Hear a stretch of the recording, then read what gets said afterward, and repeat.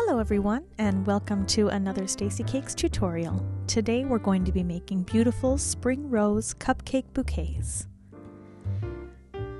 So I'm going to start with a large rose. That's going to be the center of our arrangement. This is actually the only time I pipe a rose on top of the cupcake because it's going to be very large and I don't see the point of transferring it. I really like using these curved tips when I'm doing the large roses. I love the way they just naturally curl at the top. It gives it a really realistic look. Now, I've had a lot of questions about roses, so I thought that this would be a great bouquet to give a tutorial for, because I can just show you how to do roses over and over again. So while I have my purple out, I'm using my pin and I'm just creating a little 5-petaled flower.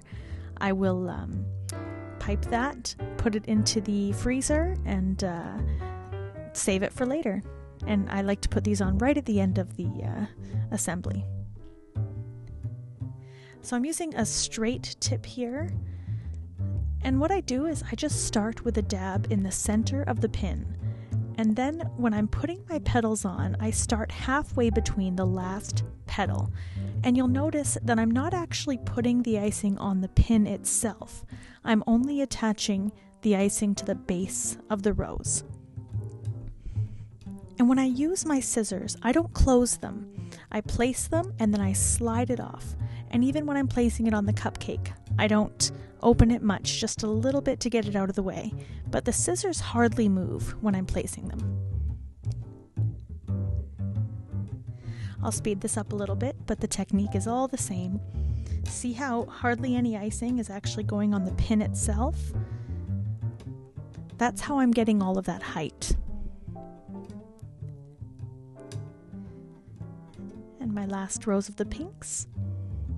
That small blob that I put on at the beginning, that is what's stopping it from moving around on the pin. Scissors don't move. Here we go. And you place it. And so those are my pink flowers. And we're going to move on to the yellow. So I'm going to make some tiny flowers first, and these will be the same as the purple. They're just going to go on at the end of the arrangement to just add a little pizzazz. Oh, I showed that there. That was Wilton tip 125. So you'll also notice when I'm starting, I try to bring the petals inward so that it looks like as I'm piping these, it looks like the flower is expanding, and it looks very natural.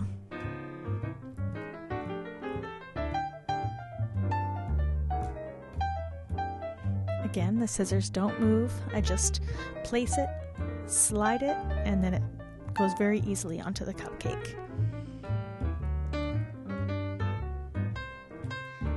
I know there's a lot of different methods for piping flowers. Some people use the 3-5-8 method. You do your middle swirl, and then you do 3, and then 5, and then 8. But I just do what looks nice. I don't count, or once I think my flower looks full, I stop. So there's my yellow.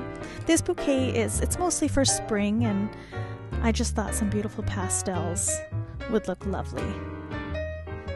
So now here we're moving on to our Russian piping tips. There's no numbers on these piping tips, so I kind of just give you a look at the tip itself.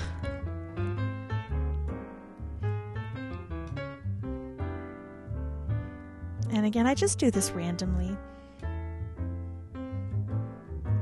And then we're moving on to the blue.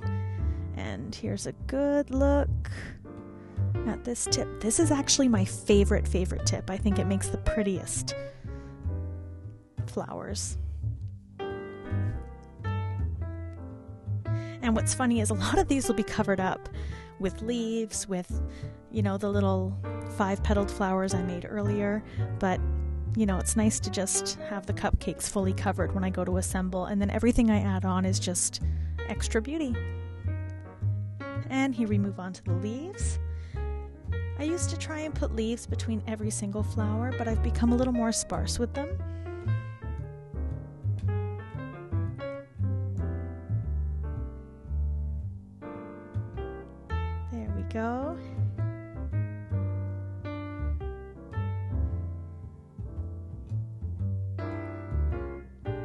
there's a bunch of, I think there's 2 that I go between as far as leaf tips, but I think this might be my favorite. I'll put the number up because I can't remember offhand right now.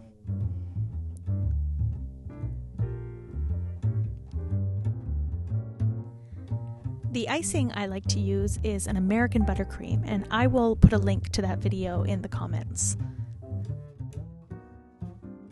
So as I'm assembling, my icing is still very,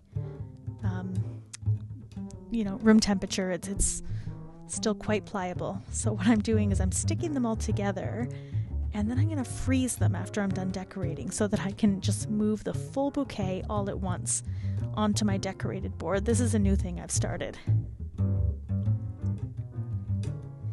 And there's those little flowers.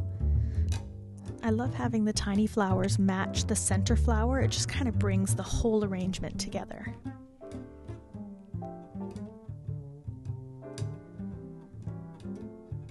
And see how I'm covering up a lot of the tulips? It doesn't matter.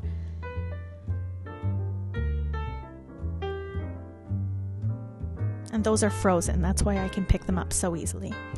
And this is probably my favorite part, and what I really think brings the bouquet to life. You just put a darker shade of green, just little dots everywhere. And then you're going to take some white icing and you're going to put some white icing in the center of all those dots, and it makes it look like baby's breath. And I think it just makes the bouquet look alive.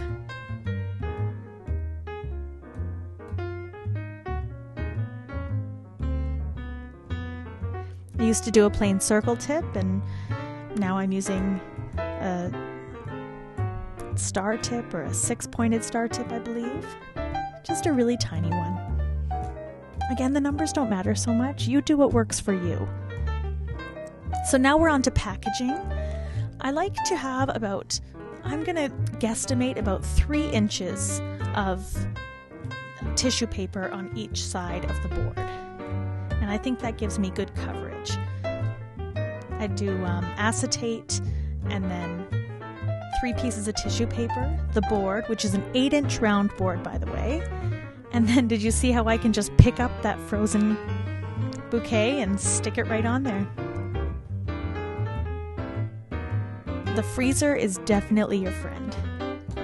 To fold this, I stick my finger in and then pinch it. So there's my finger, pinch and turn and tape. Super easy. Tighten that up. Finger in, pinch and turn. And a little piece of tape. I probably do that 5, maybe 6 times. I think only 5 for this bouquet. And that's it. I'm going to put this in an 8-inch by 8-inch by 5-inch box, and it's off to a happy customer. If you guys have any questions at all, please do leave them in the comments. I always respond to questions. I am so grateful. Please do like the video, and I hope that was helpful. Happy caking, everyone!